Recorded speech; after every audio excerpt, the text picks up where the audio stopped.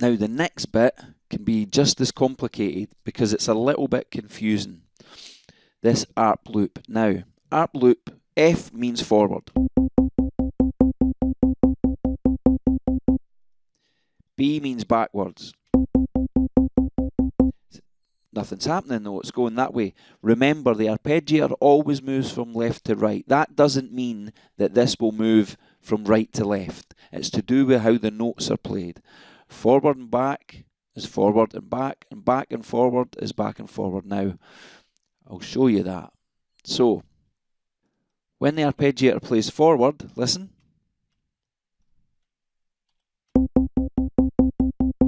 It plays like this. Right, sorry, I need to play two notes. So that's forward, playing those two notes.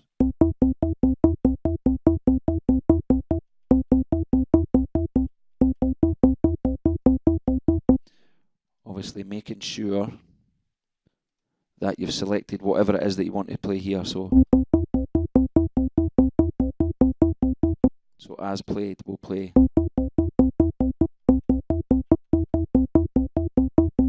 Backward, so that's forward. The first note then to the next note. Backward is exactly what you would expect. The other way round.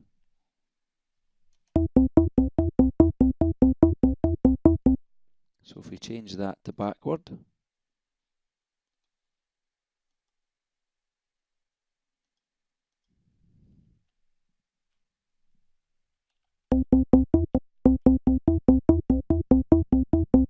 So playing the notes backwards. And forward and back is forward for the first note, then it jumps to the last note. So if I play a C, an E and an F, it goes C, that's it moving forward, then it jumps to the last note and plays backwards. So it sounds like this.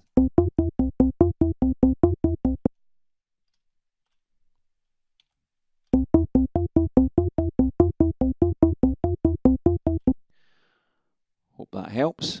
And backwards and forwards. Backwards, forward, I mean,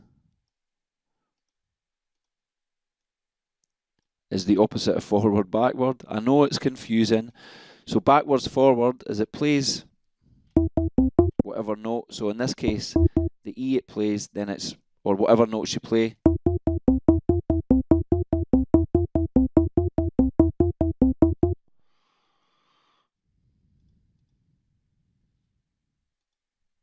So if I change it to backwards, forwards.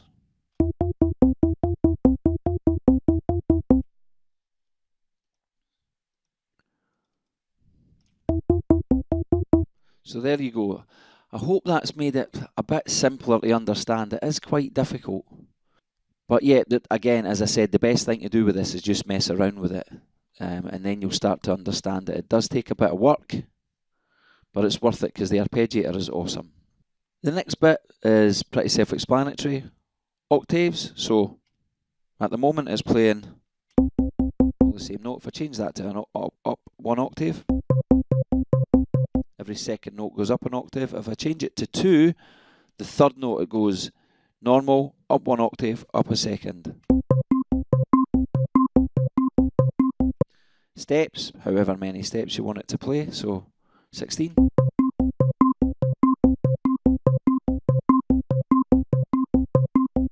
And then you have slides. Slides interesting. Now slides related, if you go to the global tab, to the glide feature here. Now what it does, we've got 2 notes here, and as you can see, one overlaps the other. So if I press play,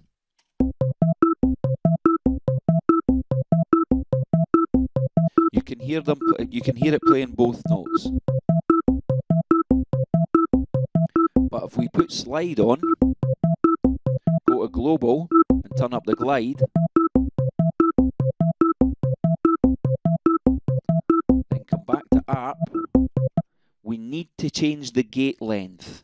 Now because the gate length at the moment is at 2, it's not really affecting it, but if we put the gate lengths to 5, Now listen.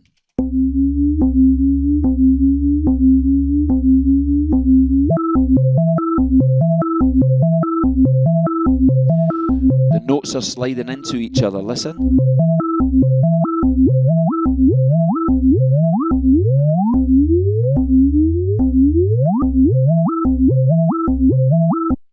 Great for the kind of TB303 acid type sounds, that is.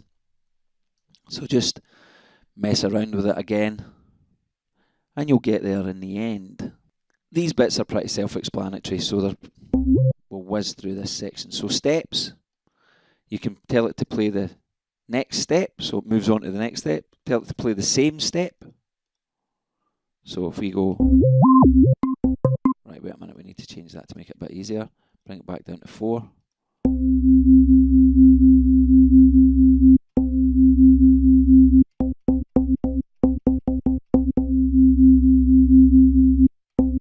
Oh, it's because of this, isn't it? Yeah, we need to change that. So step, so it's playing the 2 notes because they're all set to next. Change this one to same. It's playing the same as that note.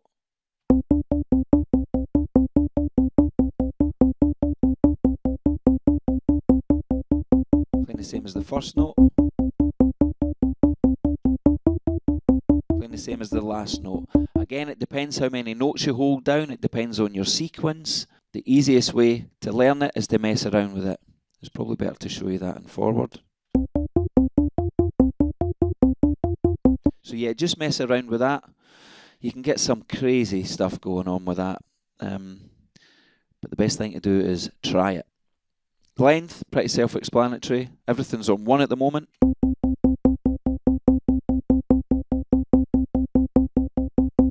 If I change it all to 2, they'll be there for 2 beats. 1, 2, 1, 2, 1, 2, 1, 2, 1, 2, 1, 2, 1, 2, 1, 2. 3 for 3 beats. 1, 2, 3, 1, 2, 3, 1, 2, 3, 1, 2, 3, 1, 2, 3, 1, 2, 3, 1, 2, 3, 1, 2, 3. And 4. You guessed it. 1, 2, 3, 4, 1, 2, 3, 4, 1, 2, 3, 4, 1, 2, 3, 4. Easy. The gate you've already seen. Just affects the length of the notes. So if we put them all to 1, put some to 5 and 1 to 3.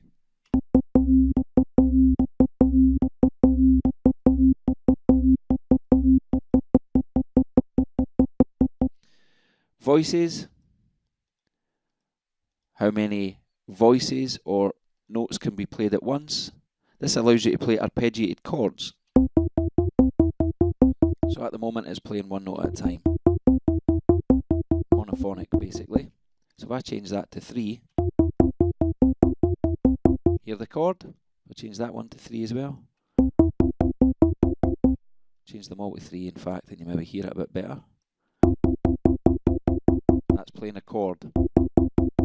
The 3 notes that I'm pushing down. And the bottom one is probably the easiest to understand.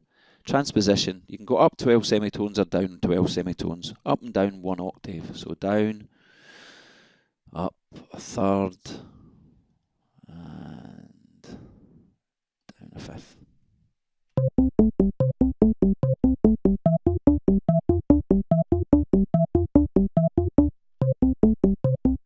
Just mess around with it, but that's where you can get your little patterns going and stuff. So if you've got a long note that you want to arpeggiate,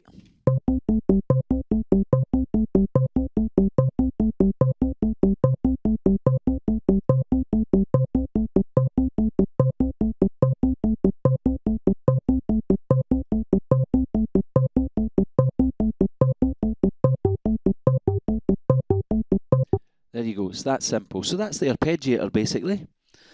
The only thing left is the ARP mod and ARP mod 2. Now these are just modulation sources. Same as any other modulation source, they can be done on the little dots. We'll use it on the tuning in this instance.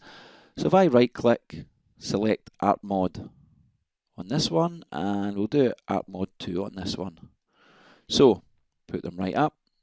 So the ARP mod's now going to affect the tuning. Positive, negative. So let's just do, and it's only 4, so we'll just do it like that. And we'll go ARP mod 2. So I'll take off ARP mod 2 for the time being. So the tuning on oscillator 1 will be affected by this, and it runs in complete unison with the arpeggiator.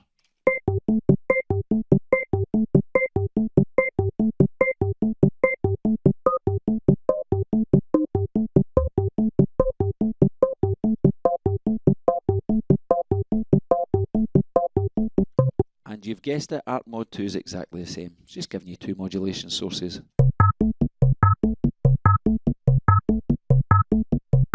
But of course, then, like, you can use it for anything that can be modulated. So just have fun with it, mess around with it, and do some crazy stuff. Be adventurous. Okay, I think that's it. I know that was a tough one to get to grips with, especially the ARP order and the ARP loop. It is really just a case of messing around with it. You'll get it eventually, but I hope these little diagrams here kind of helped you, well, not that one, to show you the way that the ARP actually works. Normal, forward, backward, forward, backward, and backward, forward. Complicated, I know, but you get some crazy results. Just enjoy it, mess around with it, and you'll be okay. Okay, thanks for watching. Make sure you go to www.zebratutorials.com and sign up there if you haven't done already. Thanks a lot. Bye-bye.